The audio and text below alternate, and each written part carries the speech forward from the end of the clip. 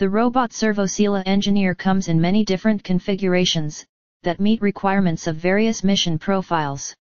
This video will guide you through the process of choosing a configuration that meets requirements of your concept of operation or target applications, and fits your budget.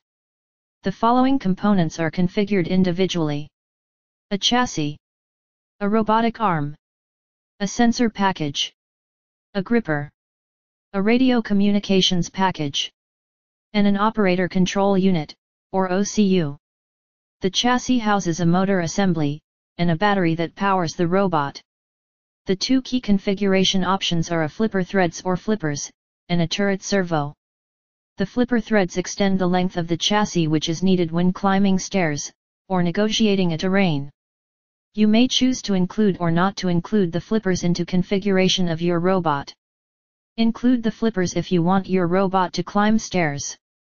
Exclude the flippers if the robot will be used as a carrier platform for payloads that do not require stairs climbing. The flippers are also used to lift the chassis off the ground to extend the reach of payloads. The other choice to make is whether or not to add a turret servo to your robot's chassis. The turret servo is a rotating hardpoint used for mounting various payloads on the chassis, such as a robotic arm, a robotic head, a scanner, or a directional antenna. The turret servo can only be excluded if the chassis is bought as a standalone platform, otherwise, it must be included into the configuration since it provides an important degree of freedom for the robotic arm of the Servosila Engineer robot. The main battery is custom made to fit the chassis, and thus must be included into all configurations of the robot to provide power. Consider purchasing a few spare, field replaceable batteries. The robotic head houses a computerized control system, a sensor package, and a radio communication module. The head can be mounted directly on the turret servo, or mounted on the top of a multi-segment robotic arm manipulator. A robotic gripper can be also mounted below the robotic head. Now let's look at the configuration of the robotic arm. The arm is made of servo joints, and rigid segments that connect them. The more joints are included into the configuration, the more degrees of freedom the arm obtains, and the more of a flexible tool the arm becomes. In the simplest case, there is no arm at all, and the robotic head is mounted directly on the top of the turret servo mechanism. A non-actuated rigid extender neck is needed to move the center of gravity towards the middle of the robot. This kind of basic configuration is useful for reconnaissance, visual inspection, or for carrying mission payloads that don't require a robotic arm for operation.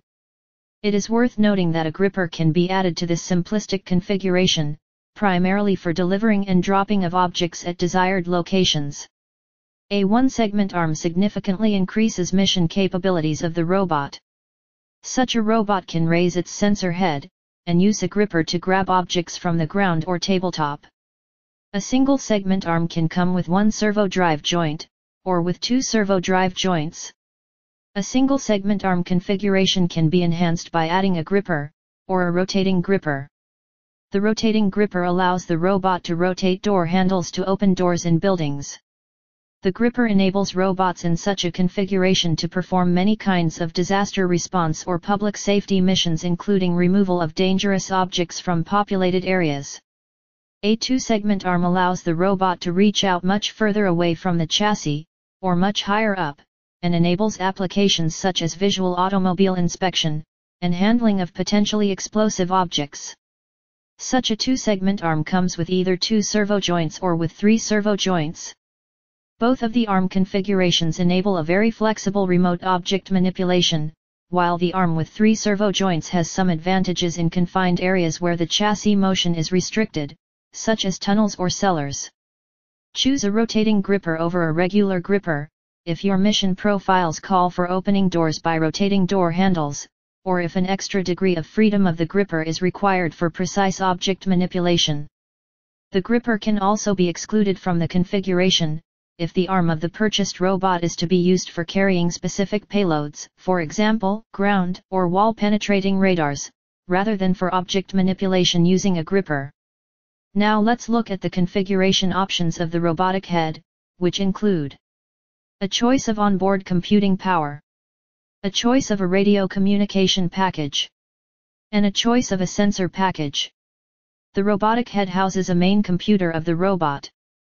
The computer comes as either a regular computer or a computer with GPU-capable processor, that enables massively parallel computations using OpenCL or CUDA technologies.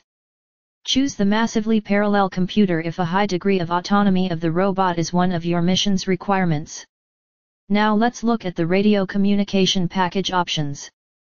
If the robot is to be used in outdoor environments such as for disaster response missions, then the radio modem option is the only suitable option for the radio communications package. There are several options available for the radio modem's operation frequencies.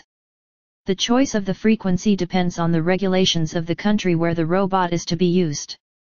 Wi-Fi is a low-cost option for robots intended for use in laboratories, offices, or campuses, primarily in academia. You may also choose not to include any radio communications package at all, if you plan to install your own communications equipment, or if the robot will be exclusively controlled via a cable, such as those robots used in underground environments. A portable operator control unit, or OCU, is specifically designed for controlling the robot in outdoor environments such as in disaster-struck areas. The unit is a passively cooled computer with a radio modem and a battery included into a watertight enclosure. The unit comes with ports for a joystick and either a virtual reality goggles or a portable touch-screen display. Please note that in order to use the OCU, the head of the robot must be equipped with a radio modem. The OCU also allows you to control the robot via a cable. You may choose not to purchase the OCU if you plan to use a laptop computer to control the robot, or if you provide your own radio communications equipment. Now let's look at the sensor package options. The following sensors can be installed in the robotic head, or mounted on the top of the robotic head. A wide angle of view forward and rear view cameras. A powerful optical zoom camera. A thermal vision camera. A laser scanner. A GPS receiver. An inertial sensors unit, or IMU. A stereo vision pair of cameras. And a headlight. Some of those sensors such as the optical zoom camera, the thermal vision camera, and the headlight greatly improve visual inspection capabilities and situational awareness of the operator in challenging environments. The thermal vision camera enables several kinds of search and rescue, and firefighting missions. The laser scanner acts as a short-range radar, and helps the robot detect and avoid obstacles.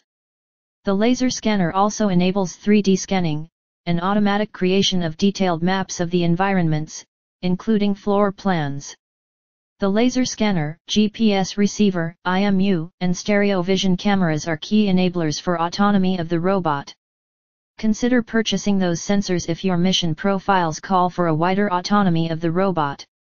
Now let's recap the process of configuring your Servosila Engineer robot. Step 1. Configure the chassis. Step 2. Configure the robotic arm. Step 3. Configure the robotic head. Step 4. Configure the radio communications package, and OCU. Step 5. Configure a sensors package. Hope this guide was helpful. Thank you for watching. Please visit our website. Goodbye.